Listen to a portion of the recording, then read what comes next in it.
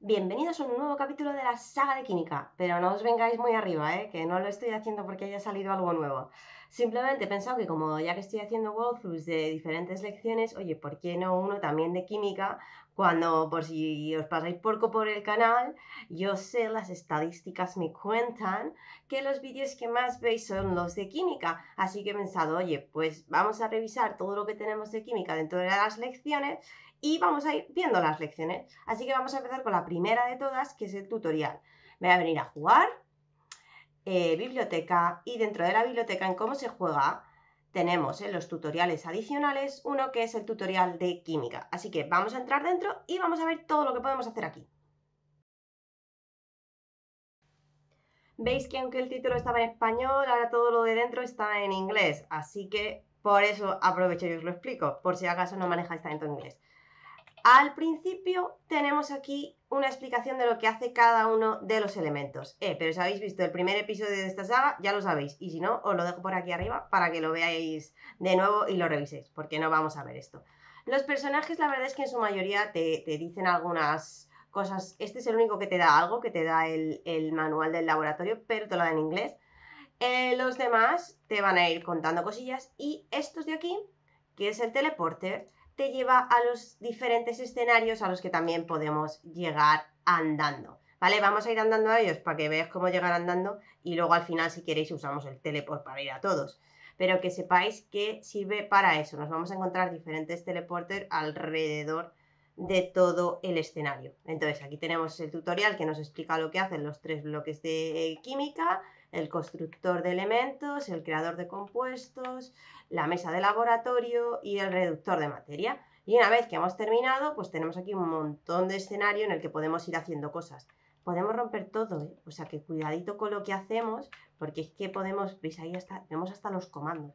Entonces cuidadito con lo que hacemos por el mundo, ¿vale? Porque la podemos liar un poquito parda. Y me voy a subir para acá arriba a ver qué hay aquí arriba.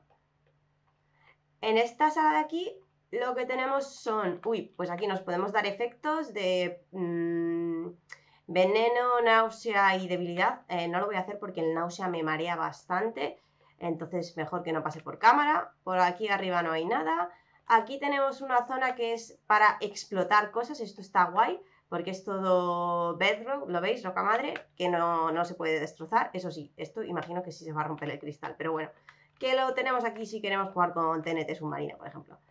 Y tenemos otro teleporter por acá porque llegamos a una de las zonas de teleporter, que es esta de aquí, que es un espacio que tenemos para construir nuestro propio laboratorio. Nos dan además diferentes elementos y diferentes cosas que podemos colocar, aunque bueno, estamos en creativo, ¿sabes? Podemos colocar lo que nos dé la gana. Y los botones no pasan nada si los pulsamos, o sea que genial. Que sepáis que, bueno, tenemos aquí esta actividad pues por si queremos venir y hacerlo o traer a los alumnos que construyan un laboratorio del futuro, algo así. Eso siempre puede estar bien. Y ya no hay nada más por arriba. Vamos a ir hacia abajo. Cuando vamos hacia abajo nos encontramos en la gran plaza, que esta es, lo llaman el testing area. ¿Por qué? Porque es la zona en la que tenemos recetas para construir diferentes cosas. Así que esto lo dejo para el final y lo que voy a hacer en la plaza es que la voy a cruzar entera. Veis que hay como diferentes pizarras con diferentes instrucciones, ¿vale? Porque hay como muchas ideitas para que vayamos haciendo.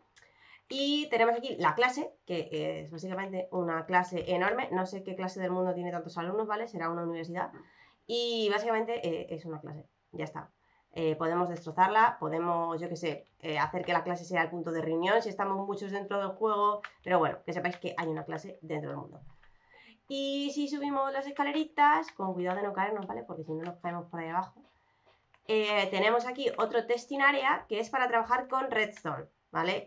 Redstone básico, le doy una palanca, enciende la antorcha, mueve el pistón, mueve el pistón, mueve el pistón y se enciende la luz. ¡Buah! Magia. También en la saga de redstone, os la dejo por aquí arriba, podéis aprender a hacer esto y muchas cosas mucho más guays, ¿vale? Pero bueno, nos han dejado esta como ejemplo que se puede utilizar. Como veis, las frases de los personajes son cositas súper cortitas que incluso seguro que podéis entender aunque no sepáis mucho inglés. Vale, nos seguimos moviendo. Mira, otro teleporter. Este está en el Creature Hall. El Creature Hall, como su nombre indica, es un salón con criaturas. ¡Pan! Ahí las tenemos. No pasa nada si nos caemos porque estamos en creativo. Pero bueno, tenemos una escalera por si acaso. Y ya está. Y tenemos criaturas. Podemos llenar esto con más criaturas. Estamos en creativo, quiero decir, sacáis generadores y los tiráis por ahí si queréis. Bueno, que sepáis que tenéis este espacio aquí bastante chulo, es bastante grande. Para hacer lo que os plazca. Meter más animales, por ejemplo. Vale, ya por aquí hemos terminado y no hay nada más. Podemos dar un paseíto por esta zona hasta ahí. Y ya. Y tenemos aquí a Gus que nos va a decir cuál es nuestro elemento favorito. A mí me gusta mucho el helio, es muy gracioso. Vale. Y eso era todo por la zona de la izquierda. Ahora voy a aprovechar, ¿vale? Venimos de ahí arribota. Voy a aprovechar, voy a cruzar y me bajo a la tabla periódica. La tabla periódica, como su nombre indica, es un apartado del escenario en el que tenemos la tabla periódica entera, ¿vale? Por si acaso algún chaval no nos cree o alguien no me creía cuando dije en el primer vídeo que se podían hacer todos los elementos, pues aquí están colocaditos en la posición, en su posición de la tabla periódica, ¿vale? Tenemos aquí a Dimitri vigilando. Y tenemos de nuevo aquí el teleporter, ¿vale? Que el teleporter, como veis, tiene el tutorial, que es la zona inicial en la que estábamos, la clase que os he enseñado, la zona para construir el laboratorio, el Creature Hall, y vamos a ir al testing area, que lo hemos dejado para el final porque es lo guay. Vale, entonces estamos justo abajo del testing area. Antes os lo he enseñado arriba, así que vamos a ir arriba de nuevo y empezamos por los dos testing area que están ahí y luego vamos a esa parte de aquí abajo. Vale, yo creo que es más sencillo. Vale, vamos a por el primero, glow sticks. Vale, nos dicen que están hechos de polietileno, hidrógeno, vale, hay que fijarse bien, esto nos está dando la receta que tenemos que colocar dentro de la mesa de laboratorio. Y si abrimos, tenemos todos los elementos. Podemos coger los elementos, ¿vale? Ahí, también necesito el lumino, que no lo he cogido, ¿vale? Y ahora lo que hacemos, nos venimos a la mesa de laboratorio e imitamos la receta. Esto os lo enseñé a construir de cero en un episodio, os lo dejo por ahí para que tengáis acceso a la receta y a todo lo que necesitéis para hacerlo desde cero, porque de cero no vais a tener esto que estoy usando aquí alrededor, el tinte sí, pero lo demás no. ¡Hala! Y ya está hecho y me saco un palito luminoso. No lo voy a sacar del inventario todavía, por si acaso, para enseñaros otra cosa más que se puede hacer. Vale, me quito todo esto. Y vamos al siguiente, que son sparkles, ¿vale? Entonces necesito aquí mercurio, magnesio y el palito, ¿vale? Vamos a coger uno de cada, así estamos bien. Y ahora uno de cada, el magnesio en el centro. Y ¡hola! Tenemos una bengala morada, maravilloso. Y ahora aquí en esta parte central lo que podemos hacer es hacer que se haga de día o de noche. Esto es un mecanismo, ¿vale? Veis que si le vuelvo a dar de día, de noche, porque lo teníamos al lado del reloj. Y de noche pues ya tiene sentido que usemos la bengala, ¿vale? O que saquemos el glow stick para llevarlo por la vida, así súper guay, súper rojo, guau, qué guay somos, ¿vale? Voy a hacer otra vez que sea de día. Y vamos para abajo. Bueno, lo primero que tenemos aquí son los globos. Madre mía, me encantan los globos. Vamos a hacer uno. Vamos a hacer un globo morado, por favor. Bien, bien, bien, lo tenemos todo. Aquí tenemos la receta que hay que seguir en la mesa. Y vamos a poner por aquí látex, la rienda abajo, el helio en el centro, el tinte arriba. Y ya tenemos un globo. Y como estamos en creativo, con que cojáis un globo es suficiente. Y ahora aquí abajo podemos hacer lo más divertido del mundo, que es sacar especímenes y ponerles globos para que se vayan volando. Voy a sacarlos y les pongo 2 globos para que les podamos decir adiós mientras se van hacia el infinito. Oh, se van al infinito. Adiós. Y aquí tenemos, por si queremos recuperarlos, un arco y una flecha, que si disparamos a un globo, pues cae de nuevo. ¿Vale? Soy muy torpe, vamos a intentarlo un par de veces y si no me sale, paro. Pero no lo vamos a intentar con un pollo que sube muy rápido, lo vamos a intentar con una oveja. La oveja sube muy rápido también, no sé si voy a dar. Voy a dar a la oveja propia. Ya, vamos a hacerlo con una vaca, las vacas suben más despacio. Una champi vaca. He dado a la vaca. He vuelto a dar a la vaca. He matado a la vaca y se ha ido el globo. Venga, venga, una última vez, una última vez. Os prometo que yo lo intento con fuerza, ¿vale? Pero es que soy muy torpe con estas cosas. Por eso nunca me veréis hacer algo de supervivencia en Minecraft. Vale, me voy a alejar un poquito, le pongo el globo. He vuelto a dar a la vaca. Madre mía, chicos. Voy a dejar de matar vacas, que me vais a llamar asesina, ¿vale? Pero que sepáis que se pueden explotar los globos. Mira, voy a ver si exploto este. ¿Ves? Si no se mueve, le doy perfectamente. ¿Habéis visto qué puntería de 10? Vale, venga. Ya hemos hecho tonto un rato por aquí. Vamos por aquí.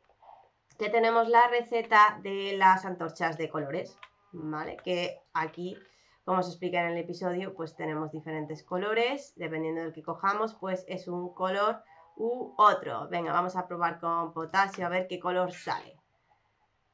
Si os acordáis del episodio, lo deberíais saber ya. Si no, como me pasa a mí, pues os sorprenderéis de que sea morada. Me encanta, perfecto, ¿vale? Tenemos una antorcha morada en el inventario. Voy a quitar todas las cosas y me voy a dejar las cosas guays y moradas que he hecho. Porque el morado mola. Vale, seguimos. Y la última que tenemos por aquí es hacer un super fertilizante, ¿vale? Que también lo vimos. Todos lo estoy dejando por arriba, ¿vale? Y si no, ya sabéis, le dais para atrás a los episodios y vais viéndolos todos. Para plantar. Y tenemos además semillitas de calabazas. Vamos a plantar calabazas. Que este se hace poniendo fósforo y amoníaco. Y tenéis que esperar y comprobar que salga la animación aquí. Y le dais a combinar. Y ya tenemos aquí el super fertilizante. Entonces, si yo ahora voy y planto semillas de calabaza como si no hubiese un mañana. Así. Y ahora uso el super fertilizante. Lo que va a pasar es que vamos a tener calabazas más rápido que si lo hiciese con los huesos de... con el polvo de hueso, que digamos. ¿Vale? Aún así van a tardar, sabemos que las calabazas tardan, ¿vale? Y que seguramente no debería haberlas plantado tan cerca. Pero bueno, que sepáis que así es como va. Vamos a probarlo con un abeto. Vamos a poner aquí un abetito de Navidad. ¡Hala! Ahí lo tenemos. Joder, ha crecido grande, ¿eh? Vale. Y hasta aquí es lo que podemos hacer con toda la zona del testing area. También que sepáis que arriba del todo, en la zona del tutorial, nos enseñan a hacer una bomba de hielo.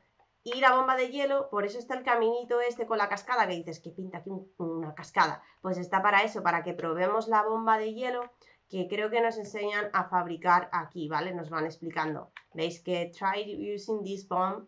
¿Por qué? Porque todos los elementos aquí nos van diciendo, coge el hidrógeno y el sodio, júntalos y luego haz la bomba. Venga, venga. Vamos a hacerlo para que lo veáis. Me quito el inventario y me está diciendo, consigue hidrógeno, que es 1 y 1. Vale, tenemos hidrógeno. Y me pide además sodio, que es 11, 11, 11. 11, 11, 11.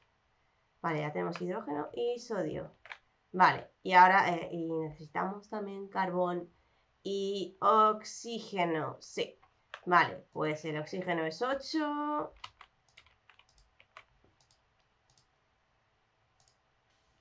Y el carbón es 6, 6, 6. El carbono, vale, lo tenemos por aquí. Y ahora nos dice que los combinemos, pues 2 de carbono, 3 de hidrógeno, un sodio y 2 oxígenos. Vale, a ver si me acuerdo de todo eso ahora.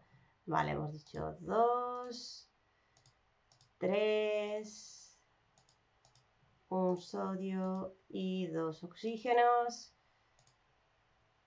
¿Y por qué no sale? Se me ha olvidado algo, no he puesto algo. Ah, me falta un hidrógeno por aquí, ¿vale? Y ahora tenemos aquí acetato de sodio. Me lo llevo todo, que lo dan gratis, ¿vale? Y ahora en la mesa de laboratorio pongo 4. Se quita un poco rápido, pero porque en el episodio de la bomba de hielo tenéis cómo se hace.